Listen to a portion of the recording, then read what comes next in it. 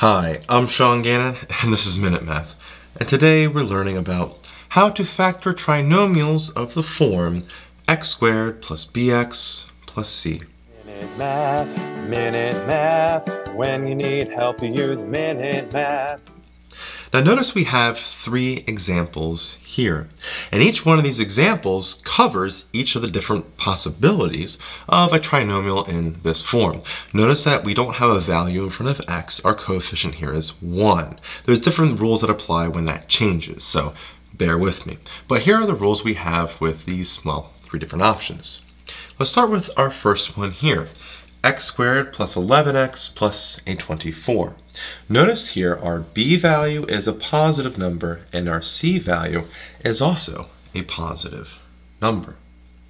Now I first want to determine the factors of 24. What two numbers multiply to be our c value, 24? Okay, well 24 can be a 1 and a 24. That multiplies to be 24. And let's work our way down. That's going to be 2 and a 12 multiplied to be 24. 3 and then 8 multiplied to be 24. And then a, 4 and a 6 go to 24. And as we go down, 5 doesn't go to 24. And we keep going, and then we get 6 again, right? And 6 we already know to be 4, and so we don't really need to keep writing.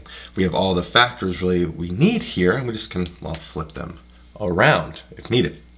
All right, so now we know all the factors that multiply to be a 24. Well, now we want to add them. 1 plus a 24. What does that equal? That's 25. 2 plus a 12 gives me a 14. 3 plus an 8 gives me an 11. And a 4 plus a 6 gives me a 10. Do any of these numbers equal our b value? And yeah, right here, right?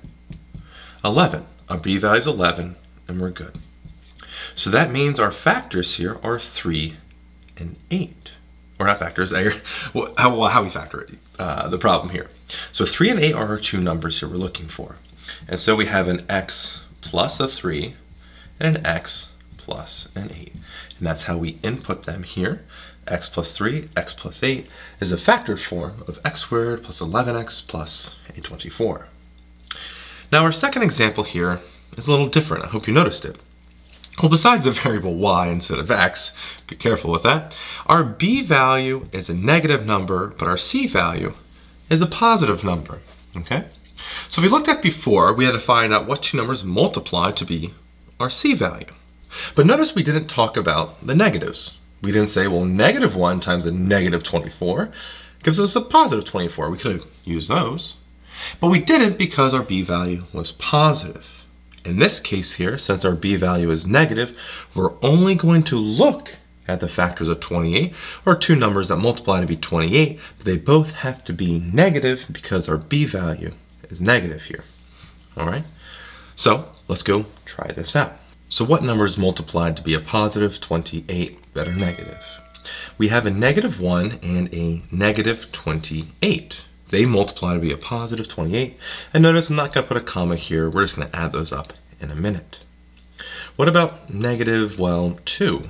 -2 goes into 28. That's being -14. -2 times -14 equals a positive 28.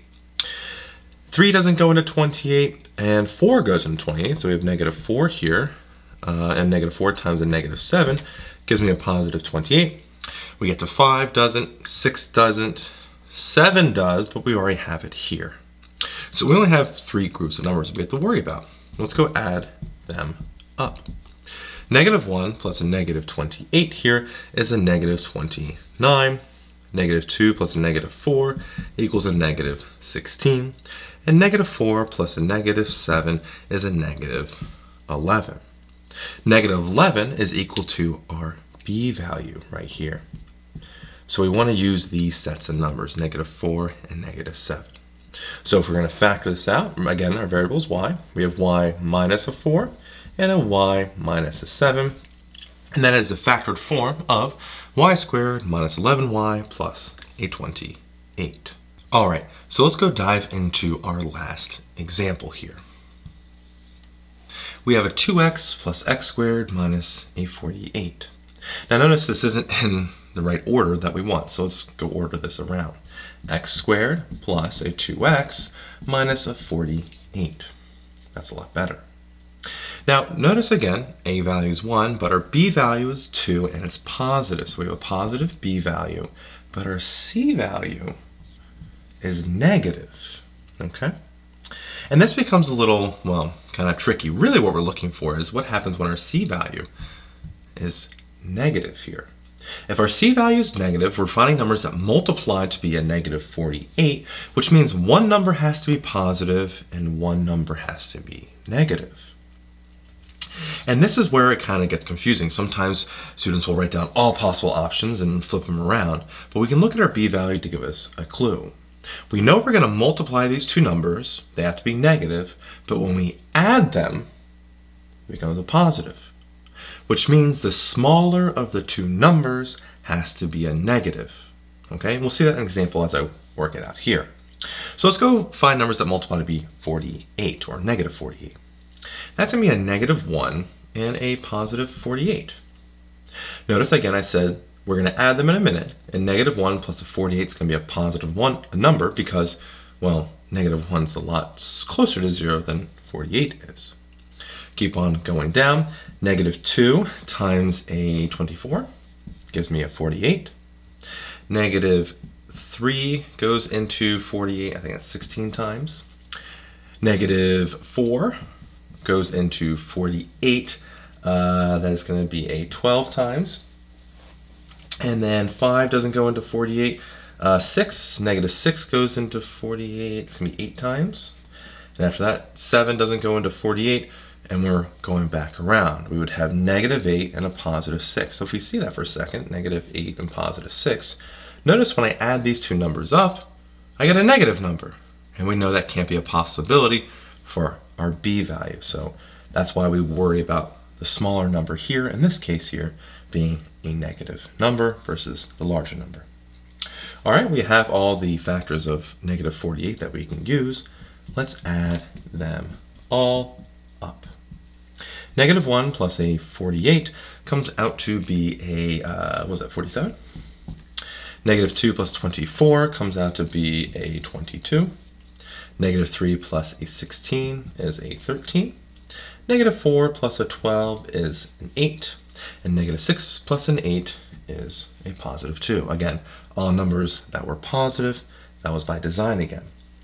Now which one's our b value? And we have it right here. 2, all right, our b value is 2, so our numbers are negative 6 and positive 8. Due to the fact that I'm going to run out of room, I will write this factor right above it here, just in case I'm a little off camera, and let's go write that here. We have an x value, we're going to do minus the 6, and we have x plus an 8. And that is the factored form of 2x plus x squared minus a 48. I hope you learned how to factor trinomials of the form x squared plus bx plus c and all possible variations of that. If you did learn something, make sure you like this video and subscribe to our YouTube channel. This helps us make more of these free math lessons for you and for everyone else. So as always, thanks for watching.